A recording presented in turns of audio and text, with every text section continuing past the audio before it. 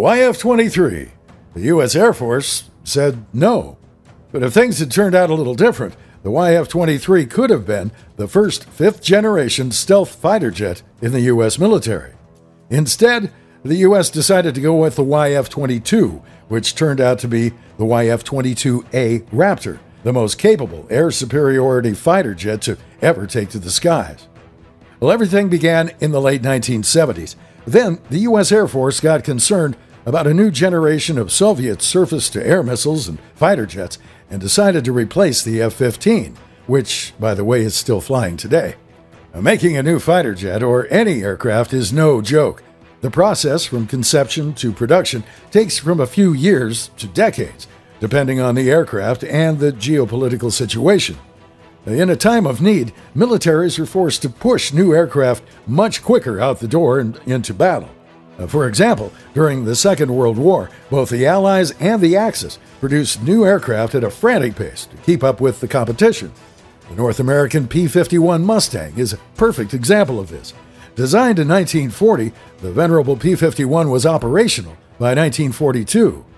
Today, however, that is no longer the case.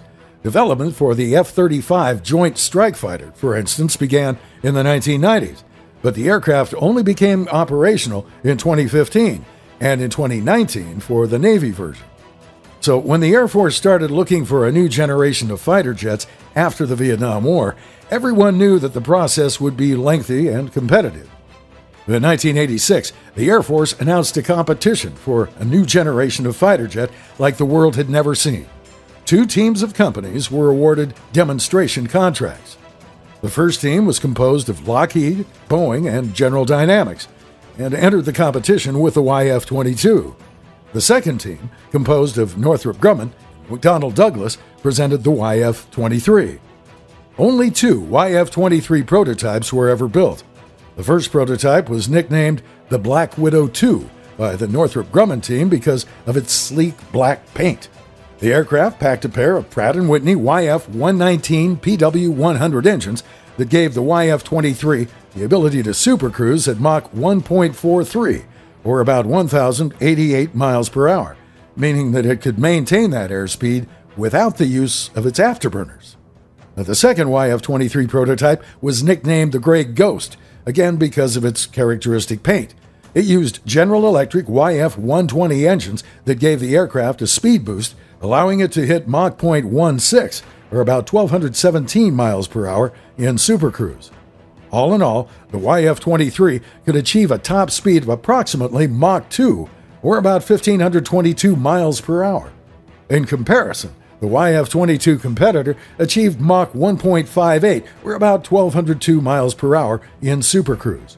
But Lockheed Martin did a much better job of marketing the aircraft, highlighting its high G capabilities and maneuverability.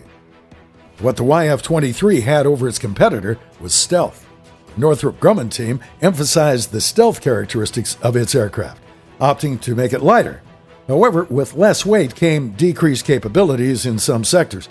Contrary to its competitor, the YF-23 didn't have thrust vectoring, the ability to direct the thrust of its engines for improved aerodynamic control, thus making it less agile in dogfighting.